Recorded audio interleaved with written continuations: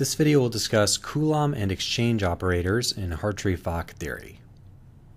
So in our previous few videos we've been discussing the energy in Hartree-Fock theory, but this is quantum mechanics, so in order to be able to get that energy as some eigenvalue of some operator, we need some operator which we can use to act on our orbitals and our wave function in order to get that energy. So we're going to figure out how we can do that for the case of Coulomb and exchange integrals, where we have an operator that we can use to get those components of the energy from two-electron operators. All right, so I believe we've seen this equation before in terms of the Fock operator, where we have the Fock operator being a function of the coordinates of electron 1 acting on orbital chi-a, spin orbital chi-a, which is where electron 1 is, its x, y, z, and spin coordinates.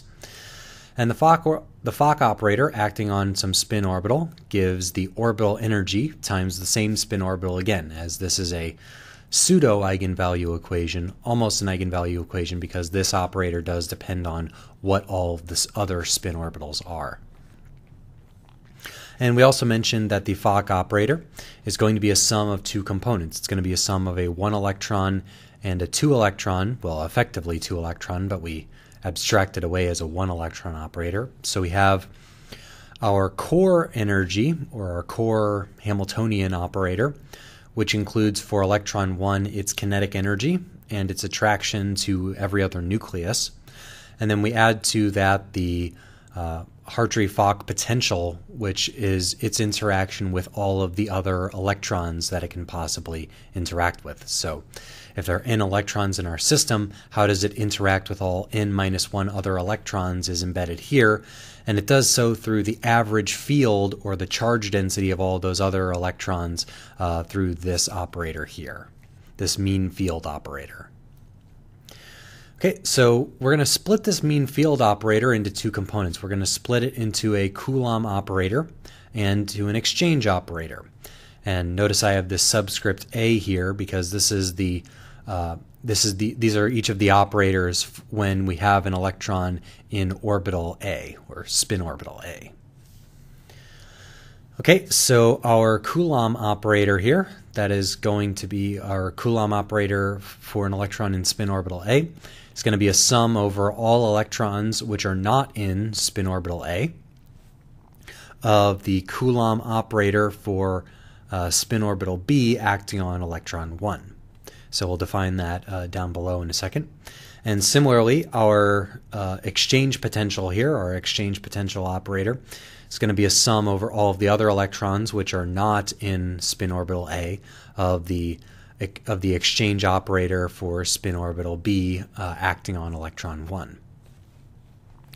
Okay, so let's get down to what these two operators are. So for our Coulomb potential operator, we have the Coulomb potential of spin orbital B acting on electron 1 will be the integral over all of the coordinates of electron 2, which is occupying spin orbital B, of its charge density, so chi star B, chi B, the complex conjugate of spin orbital B times itself, giving you the charge density of an electron in spin orbital B, times the 1 over R12 operator. So how much charge density is there at that point in space for electron 2 in spin orbital B, and how far is it away from the current location of coordinates x1 that electron 1 is at.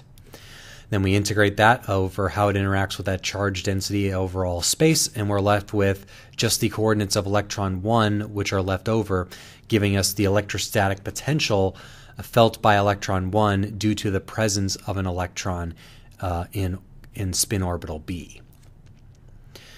All right, so that's the simpler one because that has a nice classical analog. We can understand charge density and Coulomb's law as a classical effect. It's just now it's a classical effect with probability instead of a discrete set of point charges. So the more confusing operator now is going to be the exchange operator. And the exchange operator we can't actually write by itself. We have to write the exchange operator in terms of its action on a specific spin orbital. So for example, the exchange operator for spin orbital B acting on spin orbital A for electron 1 is going to have the effect of the same thing as the Coulomb operator, except for now we are going to swap electron 1 and electron 2 as far as which spin orbitals they are in. So we notice that the complex conjugate is still chi star B for electron 2, but for the non-complex conjugate, for the regular spin orbital, we have that it now has been exchanged, and electron 2 is in spin orbital A, and electron 1 is in spin orbital B, as they have been exchanged by this exchange operator. So this is sort of gives us then like the overlap of spin orbital 1 and spin orbital 2 and how that interacts with our particular